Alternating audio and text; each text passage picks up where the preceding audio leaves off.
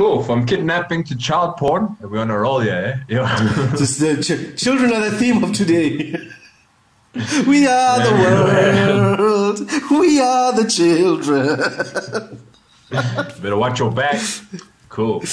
Cancel Netflix. Backlash grows over Cuties. Film sexualization of young girls. So people are protesting. Everybody's upset about this very provocative movie, except for R. Kelly. He kind of, I'm sure he likes it.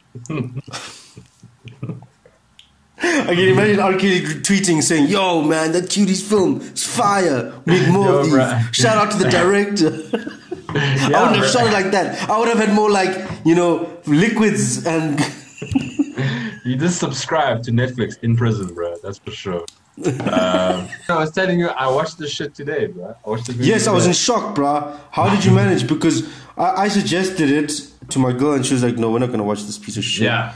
And I was like, "But we got to at least... there's two sides of the coin. Let's see, is it really that bad?" But then, like, the trailer is really bad and it's tough. Yeah. What's I describe it like an 8 Mile about 11-year-old B rabbit that instead of raps twerks. That's the vibe.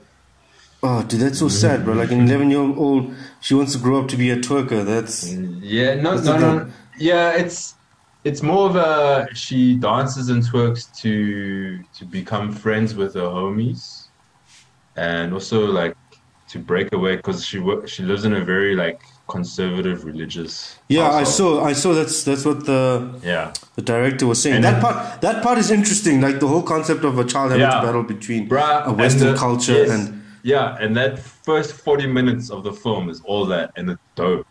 It's dope. And then, what happens? Minute 41, 42, she's watching like a WAP music video, and then it goes bad. And then she starts trying, and then all her friends start trying, and then like I said earlier, hey, bro, 11 is just too young for this, bro. 11 is just way too young. But I assume if I had to bet money, probably 11-year-olds are twerking and singing with Cardi B, and so it's kind of reality as well. So it's not too far I was off. actually thinking about it. Like, as much as we're against seeing it and it's bad, like, I mean, it's quite close to what 11-year-old kids are doing now. I mean, the amount of information that's out on the internet, the fact that 11-year-olds have cell phones and they have music videos and they have TV and they have access to all of this stuff. So, it's... Yeah, and what's ridiculous now, this movie's got an age restriction. So the kids in the movie can't even watch their own movie.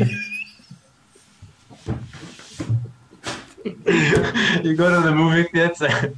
Sorry, kid, collection. But I'm in it. But I'm in the movie.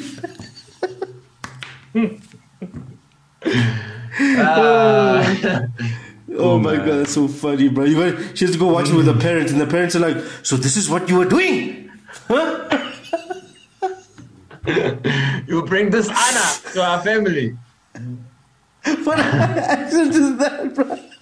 I have no idea, bro. This honor.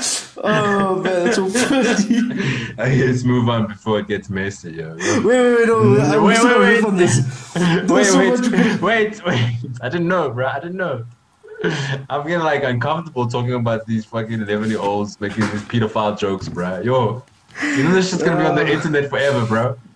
Oh, that's also true. No, look, we're not making fun of kids being molested and shit. That's obviously fucked up. And what type of human beings do you think we are if we're gonna, What we're making fun of is we're thinking of that when you're 11 and when you're a kid, like, I mean, because the parents also signed off for this shit, bro. The parents agreed for these kids to do this, unless she went and found orphans. But I was watching the movie, and it is a good movie. I'm not gonna hate. It is good, and it won an award at the Cannes Festival. What? So there was a process for it getting to Netflix, and Netflix as well is like, whatever the fuck you want to do, you do. That's true. Netflix is very open about it. They're very like, you know what? Yeah. It's your art form. However you want to express it, you can watch. You can share it. It's not like that's why there's so much good shit on Netflix and so much bad shit on Netflix. Yeah. But Netflix lets you do what you want to do. So and I watched the first 40 minutes until they started twerking, and then I put it off.